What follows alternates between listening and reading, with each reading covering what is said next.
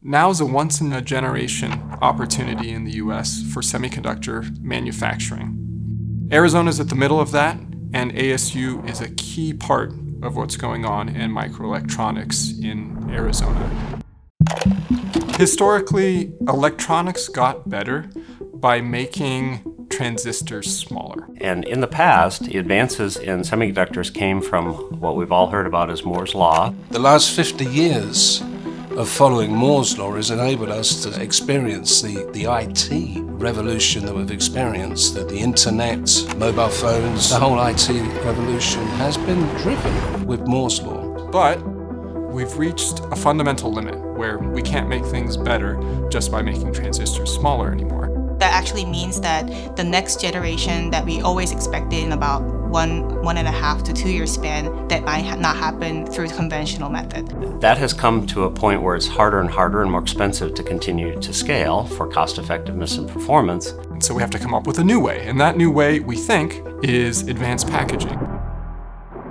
Advanced packaging allows us to put chips together in new ways to achieve new functionalities, to speed up electronics, to make them do new tricks without making transistors smaller. The products of the future are being enabled by advanced semiconductor packages. So it's not just continuing Moore's Law, it's potentially more than Moore.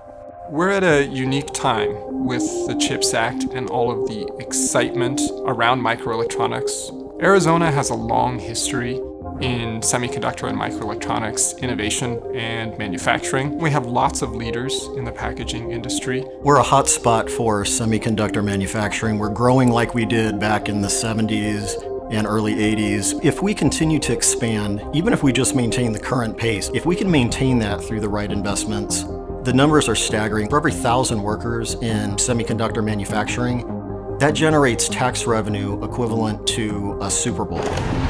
So every 1,000 is the equivalent of landing a Super Bowl in the state each year. And we're not talking about 1,000, we're talking about tens of thousands. The key thing that's very attractive about the Valley is the whole supply chain, the value chain. Not having that supply chain in place can significantly affect the economy. Several years ago, ASU made a decision to become a national leader in semiconductor packaging. Every time that we talk with a company, they want to know how can we produce more talent and faster, despite the fact that we're already graduating nearly 7,000 engineers per year. So we've started to implement a strategy to position ourselves accordingly.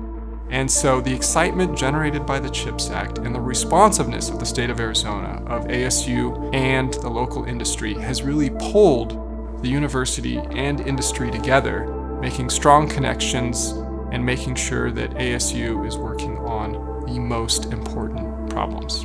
And ASU's packaging play, in collaboration with Deca, is a part of that. Deca is super excited to have our new partnership with ASU. A fan-out, wafer-level packaging prototype line. And that includes more than 20 new pieces of equipment that will enable this process. And folks can work together on a foundation of technology that's being provided by Deca and integrated by ASU.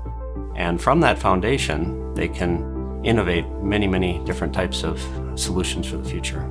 It's partnerships with industry that both allow ASU to solve important problems and allow industry to figure out where they should go next.